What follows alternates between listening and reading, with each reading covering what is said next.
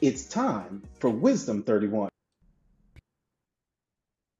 Good morning, good afternoon, good evening, good day to you. My name is Alan Gray, and I have the privilege of pastoring iChurchDMV, a local congregation here in our nation's capital, and it is a privilege to welcome you to our fall semester of Wisdom 31, a 31-day devotional through the Book of Proverbs where we go a chapter a day. Today is day 10, so we'll be in chapter 10.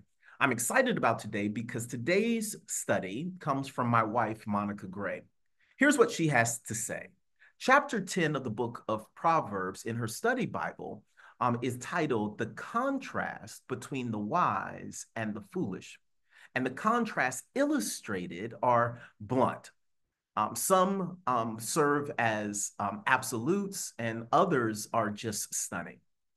Like verse 3. The Lord will not let the righteous go hungry, but he denies the wicked what they crave.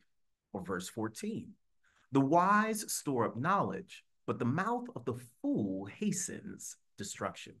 Or how about verse 31?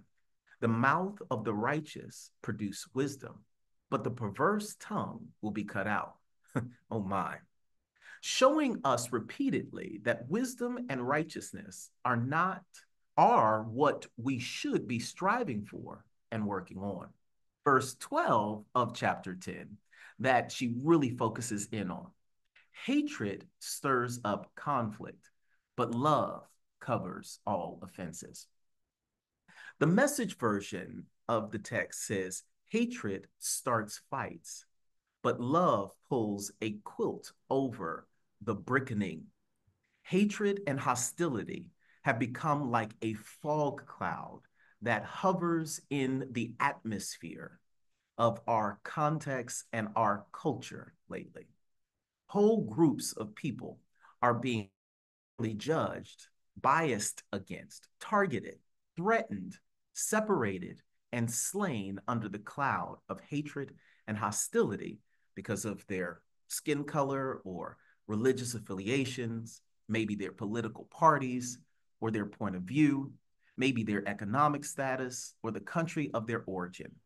Today, October 10th, people right now are still so wrapped up in hating others that it's causing the continuum of conflict all over the world. Hatred insists on being right and getting even. The focus is on a personal hurt or rights that feel like they've been violated or expectations that are not being met. Anger and malice seem to be growing and feeding revenge and fueling conflict. But what does the rest of verse 12 say? Love covers all offenses. Love parses out.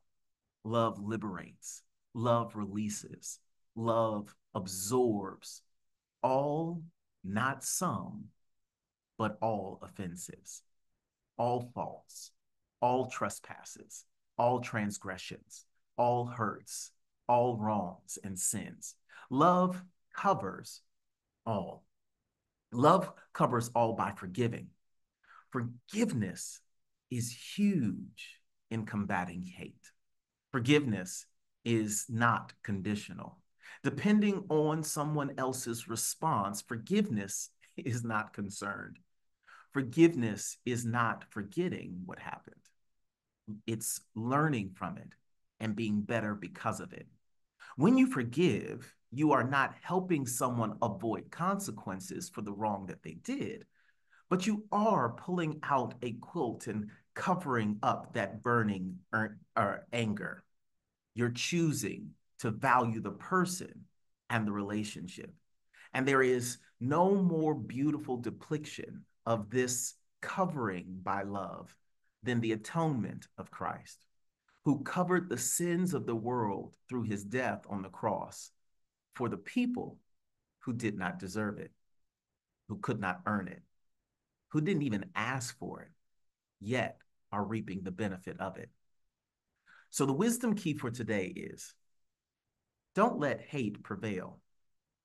Love, cover, forgive, be wise.